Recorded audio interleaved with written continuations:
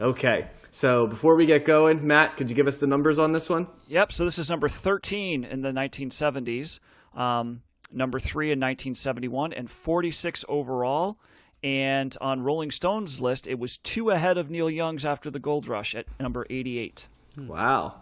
And we should say that this is Hunky Dory by David Bowie. Yep, Yep, Hunky Dory, and it's also, I should say, it's Bowie's second highest rated album on Best Ever Albums behind Ziggy Stardust. Gotcha, which is the album that follows this one. I am not normally the long bio guy here. The problem with Bowie is that, like, in the 70s, every single one of his albums has about 9,000 things that happened in between them. So I'm going to try my best to do, since the last time we saw David Bowie on this. So since the last time we talked about David Bowie in 1969, when we covered his either self-titled David Bowie album or Space Oddity, depending on how you want to refer to that album, the blue one with his head sort of just disembodied on the front of it. So Hunky Dory, this album is actually not the next album after that one, which was his second album. There was an album in between, The Man Who Sold the World, an album I love that we didn't cover, that is a very hard-rocking guitar album. Very different than this one. I think probably in the modern context, or at least for a certain generation of folks that came later, probably best known for, I think, Nirvana covering The Man Who Sold the World on the Unplugged show. But sort of represented David Bowie going like full Mark Bolan T-Rex style electric guitar and leaning into that type of sound.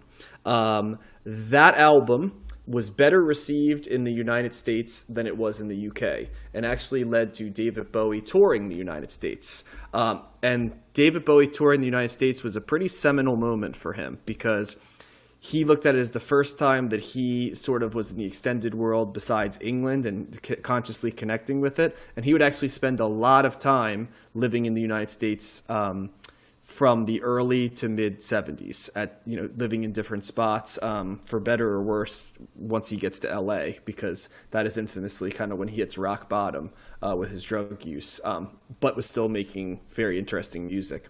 We'll talk about many of those albums down the road. But this is the beginning of his love affair at that time with the United States. And yeah, so he was touring during that time.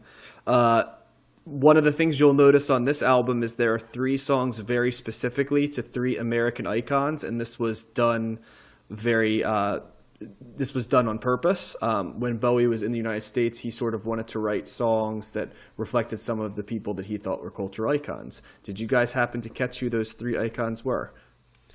Bob Dylan. Yep, that is one. Andy Warhol. Yeah. Correct. I didn't get the third, because that wasn't the third was the name wasn't in the title of the song. I was gonna say, I figured that would be the hard one. The third one was Lou Reed. Was the third one he was there? Do you have any idea which song? Queen Bitch. Yep. You got it. Yeah. Is it really? Yeah. It's he loved, as you might imagine. Which album from the Velvet Underground do you think David Bowie particularly was enraptured by? Oh God, probably White Light, White Heat. White Light, White Heat. Matt, you are correct. See, that's what me and David Bowie are like. Yep. This. You guys share that. You have very similar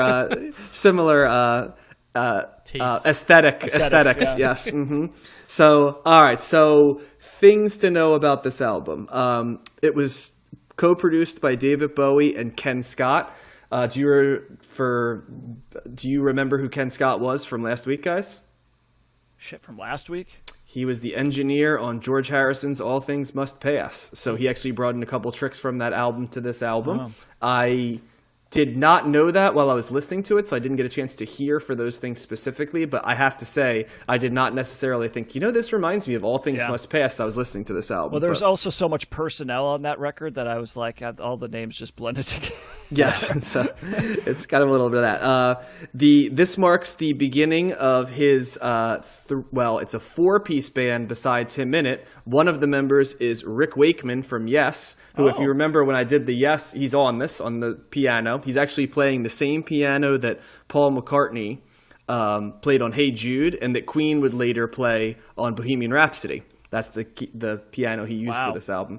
If you remember, he was asked to join what would soon be the Spiders from Mars, the David Bowie backing band, and he decided to take the offer from Yes instead. But he is on this album.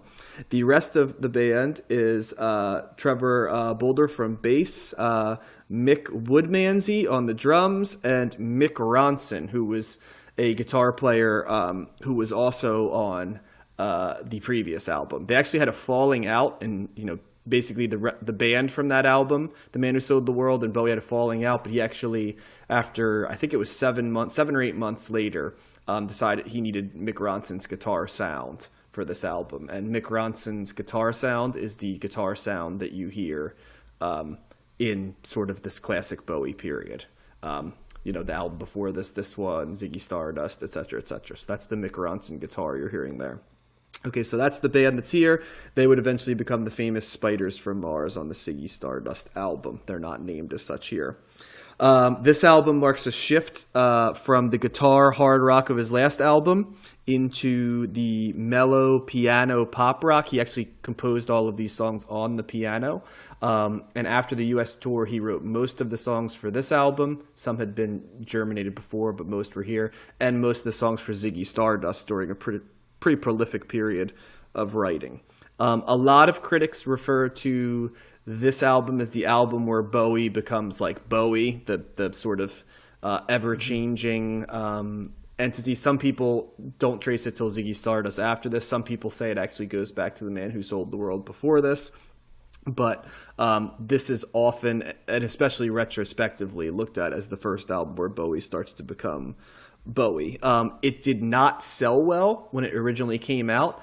There is a long story about Bowie. Bowie basically signed with Mercury Records to make money. If you remember way back when we covered Bowie, he was sort of doing some avant-garde music stuff. He was actually on the stage at Mark Bolan concerts, and he was miming and stuff like that. And to sort of fund those projects, he took the record contract from Atlantic, which was not a great money deal for him.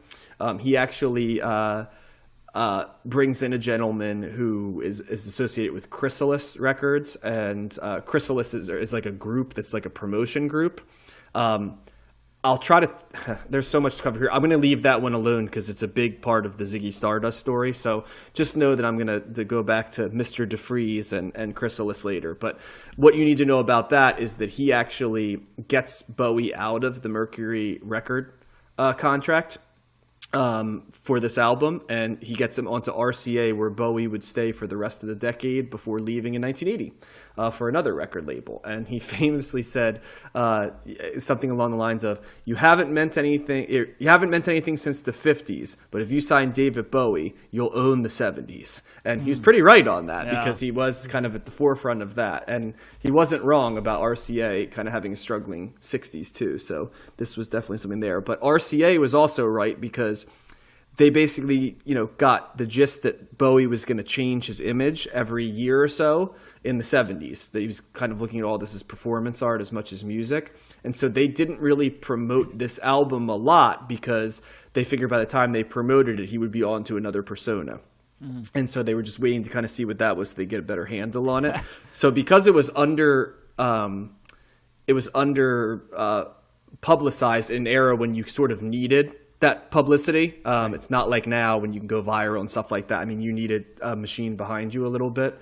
You couldn't just sort of, you could play stuff, but you're only going to get so far, right? You had to have the machine behind. That's why you hear so much about record labels for, 50s, 60s, 70s, 80s, 90s, etc. So he was baffling the ad guys. He wasn't baffling them as much as they were just choosing consciously to go, when they got a handle on him more. By the time we promote this, he's going to be something else. So let's promote what that something else is. Their instincts weren't necessarily wrong either, because, Ziggy Stardust became Ziggy Stardust, and they did promote the hell out of that, it did hit gigantic. And when it did hit gigantic, Hunky Dory became a hit afterwards. So it did yank it up the charts all the way up to 3. In fact, it actually charted higher than Ziggy Stardust in the UK. Go figure. So the record label wasn't necessarily wrong on that, but there was one week where I think it only sold 5,000 copies for one period. That's how low it was selling at one point. And it's kind of crazy to think about, but Bowie was people were still trying to think whether he was a one-hit wonder at this point. with Space Oddity, because that's, some people saw him as just sort of a one-hit wonder. One person who did not was Peter Noon. Now, do you guys know what band Peter Noon was in? Mm-hmm. That name is definitely familiar. Mm-hmm. I don't know. He was in Herman's Hermits. Yeah. Another band who often gets lumped in with the Monkees, right? Another band that was kind of like, in fact, I think they were supposed to be. Yeah. They're supposed to be the Monkees before the Monkees, if I remember. They wrote very ear-pleasing pop songs, right? But he actually recorded "Oh You Pretty Things" after getting it from David Bowie, and it went up to number 12 in the UK. And he actually said that Bowie was the best songwriter in the UK since Lennon and McCartney. And he probably wasn't wrong with that in terms of what ended up happening there. So he was ahead of his time in seeing that as well. During this time, Bowie started two different bands, most notoriously Arnold Corns, which was named after the Pink Floyd song Arnold Lane, but it did not last very long, and Bowie became a solo artist again. There's so much about this album. I'll give a couple more things, and this period, it's hard to even narrow down Bowie because the volume of information during this period is kind of off the charts. A couple odds and ends right here that are going to be here. Most of this album was done in one take, which is kind of remarkable. In fact, a lot of Bowie's stuff was done in one take. Fascinatingly, Bowie was very uninvolved in the production and the engineering and stuff like that on the album before this, but he very much was hands-on on this one, and this was considered to be much more his ear, and that would be the case for him for basically the rest of his career. So it was very unusual to hear that there was an album where he's like, I'm kind of hands-off on how this album sounds, since Bowie notoriously was not that for the rest of his career. This album is where a lot of the tropes that I guess you think of as David Bowie start to become much clearer. That androgynous appearance is on there, sort of like the combination of that they always say high art and low art, vulgar art on there, songs that, a song that can be about debased sex, the low art, with philosophy and stream of conscious, the high art, you know what I mean? You can have both on the same album. That's another thing that's on here. He pretty famously, wore a dress to promote this. He's sort of posed as Lauren Bacall almost on the front of this album. That's what he was going for, sort of the Lauren Bacall look on the front of this album. If you look at it in that context, you could definitely see it. His hair is pulled back, and he's got sort of the look, and he was going for the look of a Hollywood actress was what he was going for. He also, I guess this is as good a time as any to mention that Bowie very consciously mentioned homosexuality on this, despite the fact that he did not consider himself to be homosexual. He thought it would just, be provocative and, get more interest in the album. It's kind of interesting. And, I think if somebody did that in this day and age, it probably wouldn't be received as well. But because Bowie was trotting androgyny, you know what I mean? I think he kind of was just looked at as, pushing it forward. And I think even folks at the time sort of hailed him as someone pushing the bounds. But he was very aware of the fact that he was using homosexuality for to be provocative, I guess would be another thing. The costumes are not really here on this album. They're on the next album, which we'll talk about quite a bit.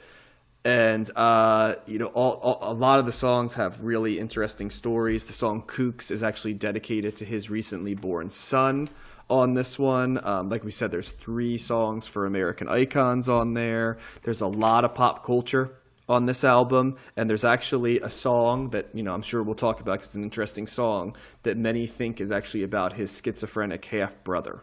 And Bowie has a lot about, thinking that his brother and him are sort of animus, you know what I mean? They're both part of each other and completely different than each other. And, where do they overlap? Almost like a Venn diagram of two people. Some parts are shared, some parts are not. So that's another one. So, gosh, I mean, there's a lot after this. There's a lot throughout the 70s. I apologize for going so long, but you really can't tell the story of Bowie without going through each of these albums. And we're going to have to talk about albums that we don't cover in the 70s as well, because each one represents a different shift. So with that being said, I think Matt is the only guy who hasn't started us off. What were your thoughts on Hunky Dory? So I was a little disappointed in this record. Okay. I thought I was going to love it, and I liked it. And there's really strong songs on here. So obviously, I think I've talked about this before. I had a double. My main knowledge of Bowie wasn't really through albums; it was through the greatest hits. So things like "Changes," "Oh You Pretty Things," "Life on Mars." Certainly, very familiar with those songs. Love all of them. That is so interesting, by the way, because I think of Bowie as the ultimate album guy. Well, I'm not suggesting that he's not, but my frame of reference doesn't. I know Ziggy Stardust, but that came later. But I wasn't sure what I was getting with this record. And I also knew Queen Bitch. I think a friend of mine put that on a mix for me several years ago, and I really like that song. That's probably the rockinest, song on this record. Great riff, vintage kind of Bowie sound with that. Really like that song. So the rest of the songs, there were several of them that I was very meh on. It didn't, I've listened to this several times. Songs like 8-Line Poem, Quicksand, the last track was at Boulay Brothers. Fill Your Heart was some of these songs, and I know that I did a little bit of reading on this, but Fill Your Heart seems like it's like a show tune. This is a very theatrical, almost like, some of these songs you'd feel like this is something that would go into a musical, which I'm not saying is bad. I was just not expecting, first and foremost, and didn't really, gravitate towards as much as maybe some of the other Bowie stuff that I've known. I did like Kooks. That was kind of a catchy song. Andy Warhol was interesting. It was kind of like this off, that was kind of like a weird, I don't want to say off like key. Spoken word in the you want to, I forgot this, by the way. You want to hear something very interesting about Kooks? Yeah. That was David Bowie, in his mind, doing Neil Young, early 1970s Neil Young. Wow. He actually wrote it after listening to, I think it was like May in 1971, he was listening to Neil Young. So I can't help but wonder if he was listening to the album that we just talked about. But that was much more upbeat than what we just listened to. I'm saying it's David Bowie thinking, he's going to put his own spin on it, right? You know what I mean? Yeah. So, yeah. No, I mean, and there's catchy stuff on here, but the song for Bob Dylan, so I think one of the issues, a couple of things. First of all, this reminded me of similar to Jethro Tull. I don't like how some of these songs start off like very soft, like the mixing is odd to me on this, and I don't like that you can barely hear the beginning of the song, and then it comes in, and it's like, whoa, what are you doing? So that is here. It takes a while. Like, I think, is it Quicksand? I think that's a song that like it struggles to find its groove. I find it kind of does like this. It has a part going, and then it kind of stops, and then it kind of picks up again, and it's very broken up within the song. And then the end, there was kind of like it starts to finally get its groove, but it's several minutes in. So I found parts of this to be a little, I'm going to say off-putting, but not like I was offended by it, or I was, I didn't think that it was, catchy or a good. It was a little jarring, kind of the way that he was doing things, and I didn't really find myself getting into the flow. I don't know if I ever would. It could be one of those things where I just need to listen to it more and more to really get it. But I did listen to it several times. So I mean, I like it, and there's some songs I love, like "Life on Mars" is a freaking fantastic. That song, the first time I heard that, I was like, holy crap, that's just such an intricate, beautiful song. Changes, like I said, "Oh You Pretty Things," just bouncy, catchy, just melodically great songs. But for an album that's rated one of the top 50 albums of all time, it seems high to me. Okay, now I must be missing something, and there's probably people here that are listening right now. They're going, "This is like, what is Matt? These nuts, right? This is a freaking classic record." And I don't know. I'm not hearing this the way that I would have, something like the Rolling Stones, when I was talking about how much that is a perfect album. To me, there's a lot of missing things here. And I was just, part of this is the fact that I was expecting to be blown away by a Bowie album that I didn't really know. And I was left a little nonplussed with the stuff that I knew I really loved. A couple of the songs I didn't know I liked, and then there were 4 or 5 songs on here that I'm just like, okay. So that's the best way I can say it. So that's my take. I get what you're saying. I feel the same way. Although I think I like the album more than you did. I think the thing about this is that the hits are so like indelible that there's nothing else on the album that can top those most famous songs. There's no hidden like deep cuts here, and as a result, to be in the upper echelon of best albums ever, every song has to be good, at least in my mind, in the way that some of the other albums that we've talked about are, even like a Kinks album or some of the Beatles albums, things like that.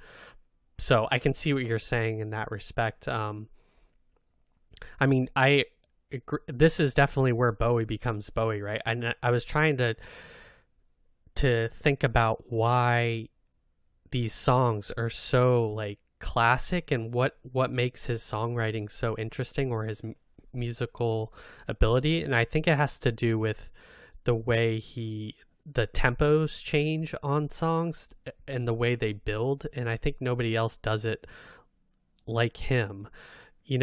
Changes has this really, it starts slow and then in the chorus it speeds up, and he seems to always keep you off kilter in a good way with his songs. Same with Oh You Pretty Things, and Life on Mars is just probably one of the all-time great songs, probably one of my favorite songs, if not my favorite Bowie song. So and that is just like classic like piano pop, Life on Mars. And I don't know, he has this way of, I'm trying to think of like what makes Bowie special when listening to this album and why he's so unique. David Bowie songs are uniquely David Bowie. I can't imagine other people covering them well, at least not sounding like him. So I guess the point is that the strength of the most famous songs on this album kind of overshadow everything else on it. And so I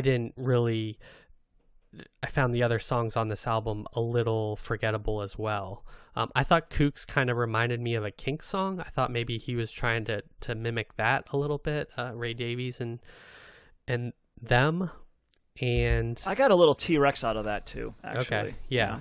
I mean, he's clearly trying to, with Bob Dylan and Andy Warhol and Lou Reed, he's trying to bring intentionally like his own spin on these people. So I was thinking maybe that was the case as well with that song. I liked the Andy Warhol song. I thought that was a good one. I liked the space sounds in that, or at the end of that. That was but you don't like the space sounds in the Birds album? Nope. Yeah, because Bowie's from space. That's another segment. We have to decipher like what space sounds does Josh like versus the ones that he doesn't. And John, I don't think of Bowie as an album artist. Obviously, we'll go through really? that. And because I just know all of his songs, and also I think of Bowie. My perception of Bowie too is also as a movie star, because his movies and with things he would love you, because that's what he desperately wanted to be known as, for better or worse. Yeah, I mean, he's not a famous movie star, but he's a unique movie star for sure. And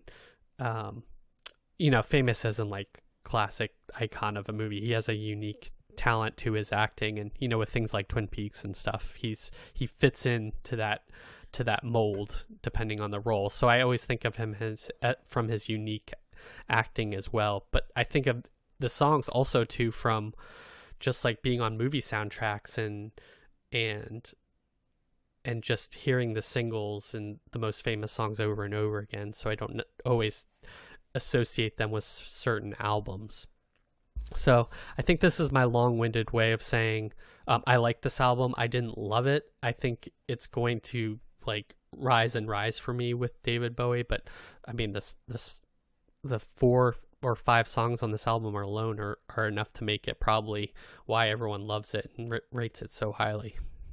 So I have to jump in here because it's very, very, very weird to me that you guys don't think of David Bowie as an album artist, because to me, more than anything, like Bowie's story is like creating a concept for each period of his musical career that aligns with an album. Like, and that's going to be the story of his 70s and early 80s, that there's just this constant reinventions along the way. And so many people have tried to do Bowie later, you know, to varying degrees of success. And so it's almost impossible for me, when I think of Bowie as a musician, to not think of him in the context of what was he doing during this album? What was he doing during, because the whole story of him is these albums, right? And the context around what's going on, and continued to be, you know, Bowie pretty much stayed relevant until the mid 80s. Then he kind of like fell out, but then he was able to kind of figure out a way back in again in the 90s, and then sort of reinvent himself as like an elder statesman in the 2000s. And so the other thing I always think of with David Bowie is he was the definition of a guy always looking to see what was coming next. I said that about Neil Young, but Bowie, he was not the least bit interested in like the past or sentiment, you know, maybe to find inspiration. And so I've always felt that Bowie, you know, certainly I don't have anywhere near his talent, but like he's a kindred spirit in the sense that I think of myself like him, that it's like, show me what's now and what's coming. I'm not particularly interested in revisiting stuff that other people did, even if it was good. I recognize it, but he isn't going to be a person that's going to listen to the same album, you know, 100 times, right? No. He's always going to be like, give me a new one, give me a new one. And I'll be honest, I have a bias toward those type of artists because to me, they are what create art. Backwards looking people stall, you know, and there's nothing wrong with that, but you just if it's all that, you know, you've basically aged yourself or relegated yourself out of the next conversation of what was to come, and Bowie just never did that. And that's why Bowie to me is Bowie, because he was in the conversation for 40 years in a way that even talented artists couldn't, you know, or decided not to be. So there's a little context on how I view Bowie. Here's my take on this album, which I didn't know super well, which surprised me, because I do know, and I know this is a very well-regarded album, but I know a couple of the songs on it, and I feel like every other Bowie 70s album better. So I think I was surprised to hear that there are a great deal, many people retrospectively, that think this was like his best 70s album. I enjoyed this album, but I wouldn't put this in my like top 5 Bowie albums in the 70s. We're gonna go through all of them. It's an A++ lyrics album. It's a fascinating album to listen to. I love the themes on this album, especially when you think of it in like 1971. Like he was way ahead of his time exploring a lot of this stuff. It's all over the place in themes, and a lot of people mention that, you know, for most people being this eclectic could seem like an unfocused album, but somehow with Bowie it seems coherent, which I think is a really good description of this album. So it's an A++ lyrical album on a big week for that, because the Neil Young album is an A+ lyrics album, and the Jethro Tull album is an interesting lyrical album as well. But even in that company, this album stands out, the Bowie album. Musically, not as much. I mean, I almost feel like songs like Changes and Oh You Pretty Things transcend sort of a little bit of the production, because they're such good songs, and because of, as Josh mentioned, the sense of pitch and timing, and Bowie really knows when to do what in terms of his singing and where to put stuff. He's got like we talked about aesthetic quality, right? He just has a real aesthetic quality of how to make stuff both simple and complex at the same time, which is like, sounds like an oxymoron, but I think anybody who's ever listened to Bowie kind of knows what I'm talking about. But I did not love the piano nature of it. I wish Mick Ronson's guitar was up front more. The album before this it is, and albums after it is. This, it feels like it was kind of shoved in the back more, which I thought was it was definitely an aesthetic taste that was by design, but it didn't mean that I loved it necessarily. So I was in the middle on this album. I certainly can't wholeheartedly recommend it, but I certainly can't not recommend it either. It's like a very in the middle album for me. It's definitely not a clunker. But while I feel that way about it, I also, once again, I like to put stuff in the context of when it is, and that ultimately helps you understand a little bit of this, because the lyrical themes, how this sounds, I think a lot of people also knowing Bowie and the narrative, right? I think one of the reasons this retrospectively has been viewed as one of his best is because where it leads, and so it kind of makes sense that you could see some of the themes there. But I think sometimes, and I don't mean to cast aspersions, and I know musicians in particular love this album, but I do think there's a little bit sometimes like you just don't want to pick the one that's the famous one. So so what was it? Okay, it was Ziggy Stardust. Okay, then what was fashionable after that? Well, the Berlin trio of albums, right? Okay, I don't want to pick either of those now. So what can I pick? Okay, Hunky Dory. I feel there's a little bit of that with this. Well, that's what the Edge picked this in the top 10, right? When we talked about his top 10, but he also picked Purple Rain, and that's kind of like the Prince album, right? So he was kind of doing a little bit of both. But that's the other thing too. I'm kind of like, this is a top 10 album of all time. This is a top 10 album, and I think that's just what stands out to me more so than anything, because it's a good album, right? There's some great songs on here, but I was surprised to hear at how highly regarded it is, right? When I know that there's probably other Bowie albums that I don't know, because I don't really know Bowie albums, to be honest. So except for Ziggy Stardust, so. It depends on what Bowie you like. That's what you're going to find in the 70s, because, I guarantee you all three of us will have a different favorite Bowie album in the 70s. I can almost be certain of it. Yeah. So, but I can also guarantee you it's not going to be this album for any of us, and not because we dislike it, but yeah, I think it's, yeah. Did you say, Matt, this was the highest rated Bowie album on the Rolling Stone 500? It's the second. No, it's Ziggy Stardust is going to be higher there as well. I don't know. I mean, it's up there, right? It's in the top 100. So I'd have to go back to see if there was any other albums that were listed. But yeah, again, it was both on best ever albums. It's high. Yeah, John, your comment about the guitar playing, I didn't even really notice the guitar on this album, and I'm gonna go back. Queen bitch, and that's like it's shoved way. Yeah, it's shoved way to the back. I'm gonna go back and listen to "Man Who Sold the World" to fill in that gap. It's I've heard very different album. Yeah, very different. So I'll have to pay attention to the guitar on that. I totally see what you're saying, John. I mean, I am very much aware of the nature of Bowie changing from album to album, decade to decade, and looking forward and all that stuff. It's just that it's not that I don't think of him as an album artist. I don't know him as an album artist. I know his singles. Bowie's never been an artist. It's weird. Can we it's one revisit? Of those things I never got back to, like, let me get all these albums. Yeah. Can we revisit? Because when I got into Bowie, that's how I got into him. Just the album. But that's how I got into a lot of artists. That were older, right? It's like, let me run through their catalog, which is why I think. Yeah.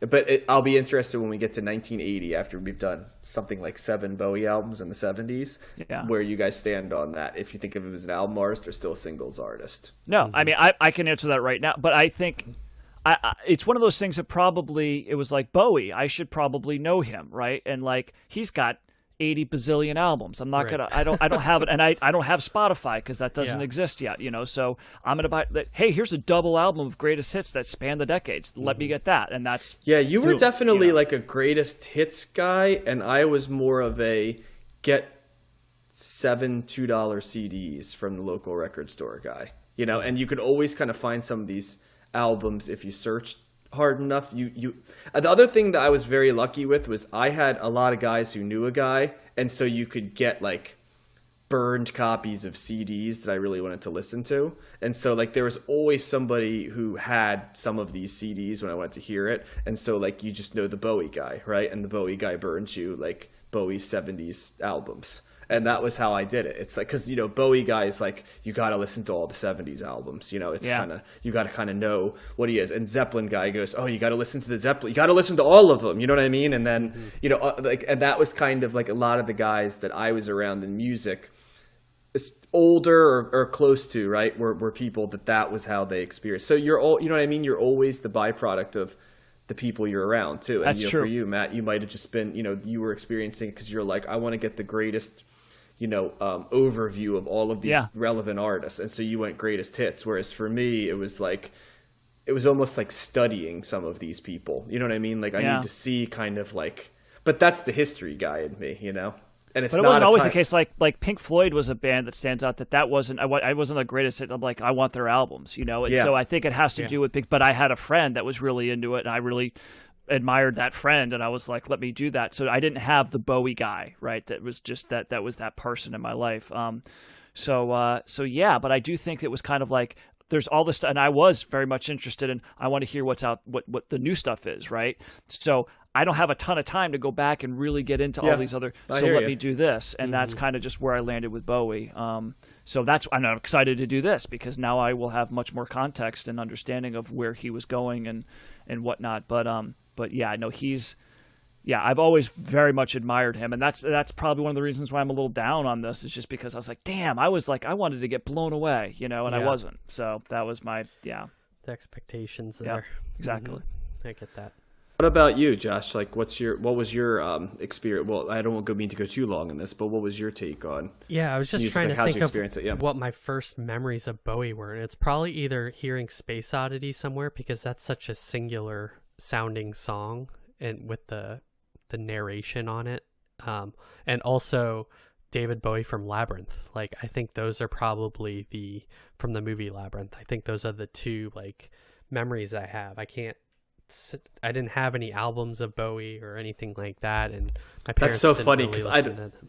I don't think of David Bowie as like a movie. Like, I know he did odd parts here and there, but I almost like he's like Mick Jagger, where like to me he's like was constantly trying to break into Hollywood with like limited, some success but limited, compared to I think what he thought. But Oh, throwback to a previous Cold Listen Hot Take when we covered Cat Stevens and T for the Tillerman, and that song that was the title song of the Ricky Gervais album or TV show Extras. Yes. There was a David Bowie was one of he had a special guest in one of the episodes of Extras. So tying into that, so I remember seeing him in that as well. Well, and Matt, would you say that perhaps that time may change you, but you can't trace time in terms of listening to album sequences? I would say that's spot on, John.